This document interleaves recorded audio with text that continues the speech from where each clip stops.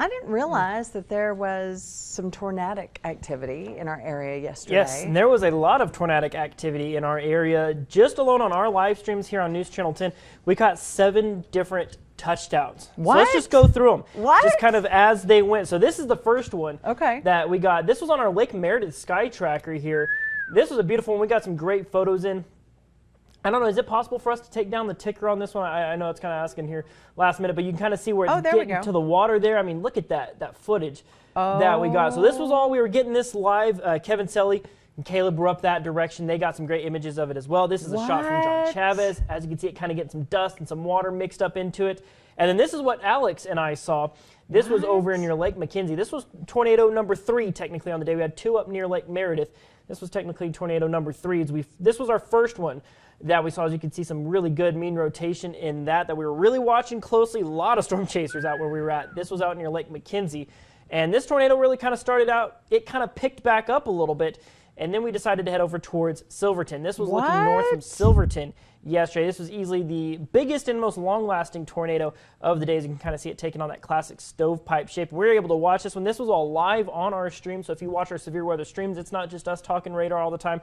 We get you live images like this that no one else is getting. And as you can see right there, I mean, look at that tornado. It kind of changed shapes over time, but the good news is, as far as we know, no damage reported. We did see some reports of some minor damage from that one out near Lake Meredith, waiting on an official report from the National Weather Service. But look at this one, as that tornado was kind of dissipating a little bit. Look just to the left of it there. That's actually a secondary rotation that popped up from it. So that was pretty impressive to see. So we really got to see a lot of different things.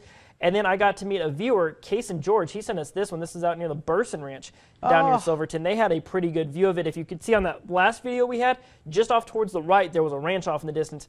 And there's what their view looked like. And as you can see, the tornado just fizzles out right there. So, I mean, really, full team coverage. You had Tanner, you had Dave in studio keeping an eye on radar, keeping folks informed. Anytime there was a tornado warning, we were on air. You had Kevin Selly up north. They were on that tornado warning storm. Alex and myself were on those storms off towards the south. So really, a better day for our storm chasing team for sure. A lot going on. We're going to wait on some official reports from the National Weather Service on those tornadoes to see if they did cause some damage in some places. We personally did not see them cause any damage. Sure. But, we've been seeing some great viewer photos and footage coming in. I'm going to post some of my favorites here a little bit later on in the day. Good. But that QR code that we normally show, you can go to newschannel10.com. Our community page, there's a send us your pictures and videos button. If you got any crazy pictures, if it's just cool looking clouds, if you did get some pictures of the tornadoes, send them in to us. We'd love to share those for sure, because we've really seen some great angles of some of those tornadoes come in. But yeah, 7 different tornado touchdowns in our live coverage. Dave was saying himself, he says that's a News Channel 10 record and a personal record for he himself. Definitely a record for me. I've never gotten, we had 5 different touchdowns just ourselves down near Silverton. But banner day, very exciting stuff.